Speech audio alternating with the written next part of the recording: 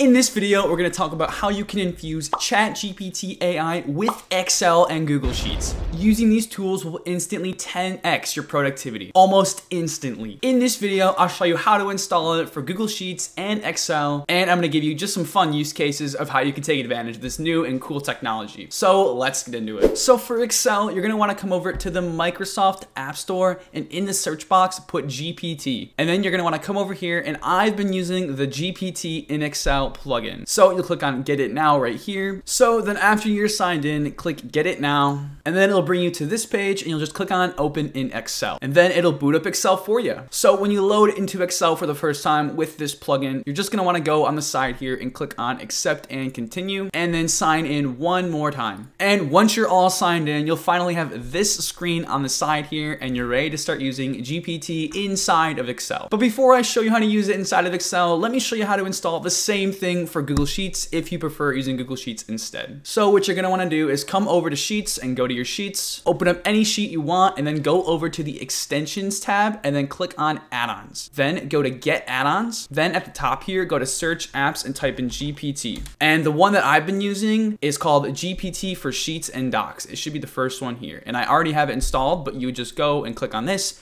and then click on Install at the top. Then once you have this installed, you're gonna wanna exit out, go to Extensions, and then go to GPT for Sheets and Docs, and then go to Set API Key. So then what you're gonna wanna do is you're gonna wanna get your Open API key. So I'll show you how to do that. Go on the first link to OpenAI's website, log in or sign up. Then once you get to this window here, you're gonna wanna head over to API. Then from API, you're gonna wanna come up to the top here and click on Personal, and then click on View API Keys. Now here's where you can see all of your different API keys that you've created, if you've created any at all. But you're gonna wanna create a new secret key, and you're gonna wanna name it. I'll name this one GPT for Sheets, and we'll create secret key. Do not give this secret key away to anyone. If someone has access to this key, they could potentially use your AI models all without you knowing, and you will get billed for them using your AI. But you just wanna copy it here and click on Done. Then you wanna go back into Sheets, and then where it says Open API Key, just paste in that key right there, and then click on Save API Key. And there you have it. You have GPT successfully installed inside of your Google Sheets. So now let's have some fun with it. A quick mention though before we go on, make sure you're careful about what you put inside of these plugins. These are not official plugins by Microsoft and Google, so just be careful of what you're putting inside of them. So now moving on to our example, I'm gonna be using Google Sheets for my example, but the same thing will work in Excel. What we're gonna do is we're gonna have GPT automatically make custom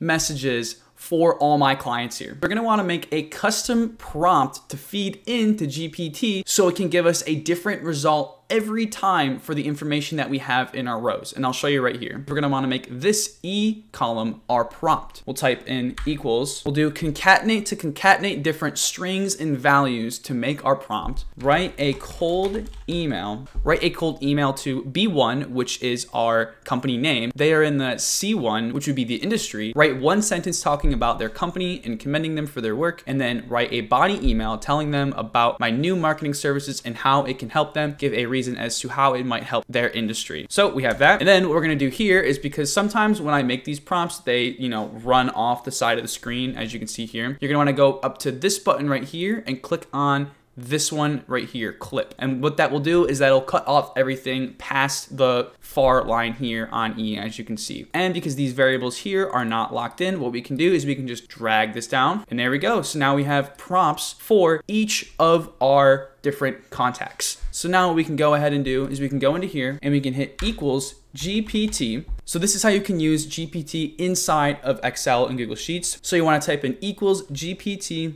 parenthesis, and then click on your prompt. And now I like to keep it this way because it makes the prompts super simple to play around with, and I'm not tweaking them inside of the GPT function. And just hit enter. Wait like a second or two, and there we have it. Introducing innovative market solutions for Smith Solutions. I hope this email finds you well. In today's rapidly a comprehensive yada yada yada, you get the idea. But it writes a custom email based on the prompt that you give it. Let's do this for the rest of them. So we'll take that GPT command and we'll drag it down for all of our 10 different clients. You'll see that we get a bunch of personalized custom emails perfect to send our clients. This makes sending warm emails so much faster because you don't have to manually go in and type everything out to send a personalized email. As you can see, the subject in them all are the different company names. You can just have a general structure lined up and then copy and paste the formulas in, and then you have great warm targeted emails to go to each of your clients. So this will save you a ton of time when you're trying to come up with emails. Let's try another example. So for our next example, I have just some products here, and what we're gonna do is we're gonna make it super easy to come up with product descriptions and a little bit of marketing copy automatically for all these products. So we're gonna make a prompt template just so you can see how you're crafting the prompts and then how they translate to the next cells, which are the GPT cells. So for this, we'll do concatenate, write me a product description in one sentence for this, and then we'll put in our treadmill, and then we copy this all the way down. So now we have our prompt for each of these different products here, and now we can use our GPT function here to put in the prompt and click enter.